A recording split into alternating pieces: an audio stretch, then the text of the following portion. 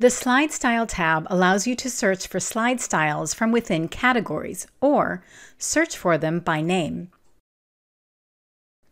You can add a slide style to your Favorites category by clicking on this star. The number of captions and layers in each slide style is shown here. You can preview your slide style, and if you choose to use it, simply click Apply.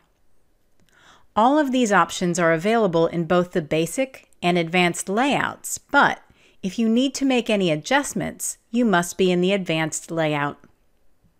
For simple changes, use the Content tab.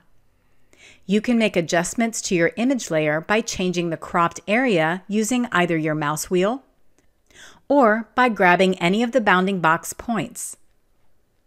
You can also make image adjustments, colorize, rotate, or flip your image from here.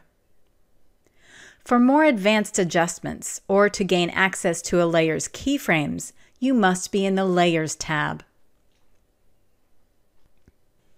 For text layers, you can easily change the font, caption size, and color from the Content tab.